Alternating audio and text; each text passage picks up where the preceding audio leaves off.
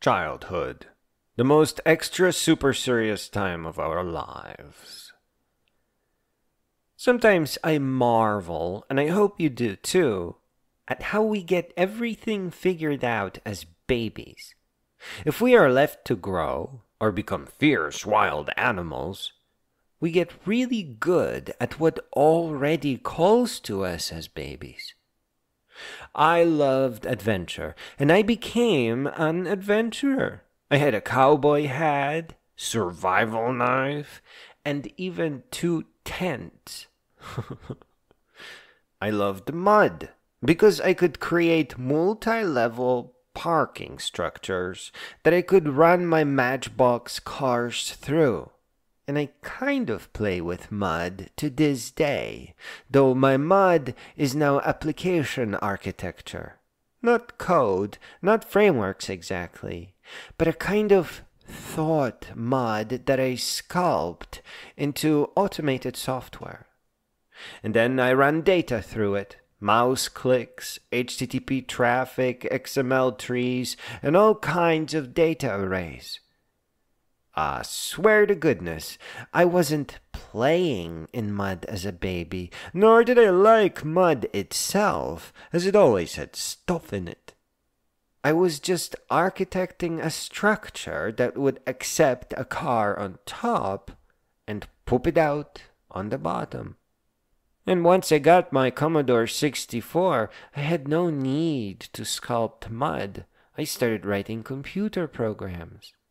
Now I do the same on my slow little dual Raspberry Pi 4s.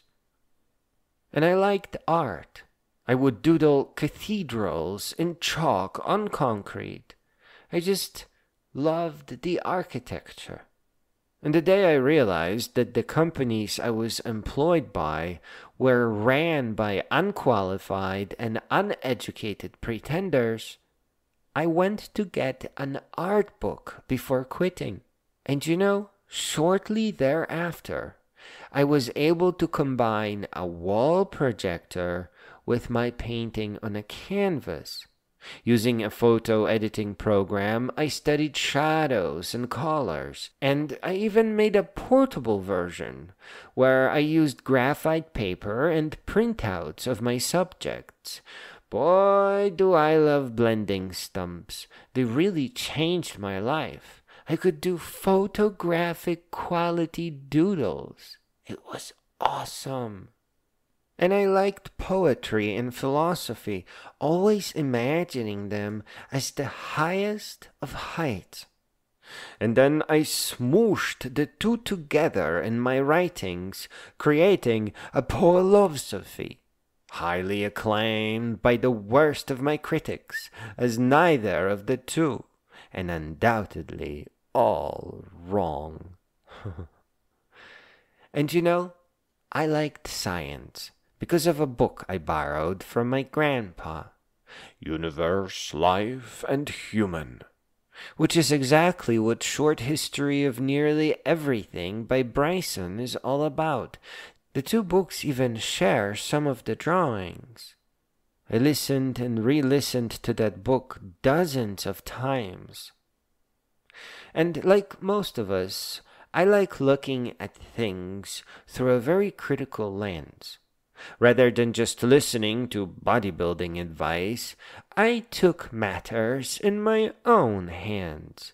I invented what I called the bodybuilding engine, where hard-to-digest trail mix restores muscles that then can be challenged in order to grow more with protein.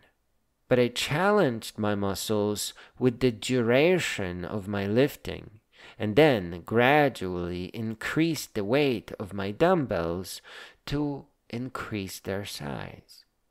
I just watched how my body was responding, and I did more of what worked, rather than blindly listening to people who think sarcasm is a social accomplishment. When my bullies came after me early on because their stupid dads cooked their brains, for the inconvenience that their children became, no doubt, I didn't hurt them back. I'd push them away if they got too close, but would rather toughen myself up by standing my ground than to throw punches back. I simply never became the weak, snarling beasts that they were. And you know what that is? That's class. I had a bead on class that early on. I think West Point frames it best. By not fighting back, I rose above the common levels of life.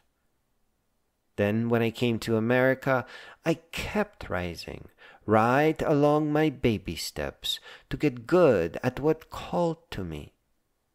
When I stopped going to school, I filled my empty days by hanging out at a smoky game arcade. I have never seen pixel art that good.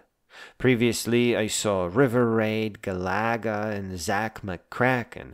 This was still before Wolfenstein and Doom. And seeing Street Fighter and The Simpsons made me love pixel art to bits. As a result, I will never call my computer programs done until they come with multiple themes.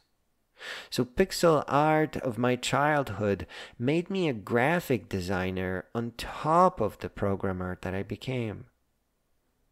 Ladies and gentlemen, being a baby is serious business.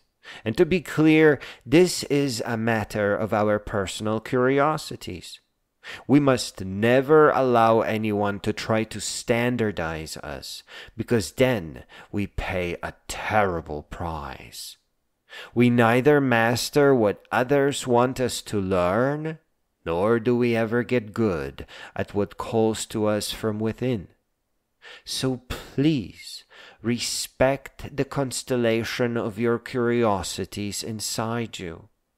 If your mom wants you to be a doctor, take the money and sign her up for med school. If your father wants you to be a lawyer, take his beer and say, "Dad, I need you to be sober for this." And slowly and lovingly explain how you rearranged his schedule to make sure that he is crisp when attending his new evening law school classes. You be you.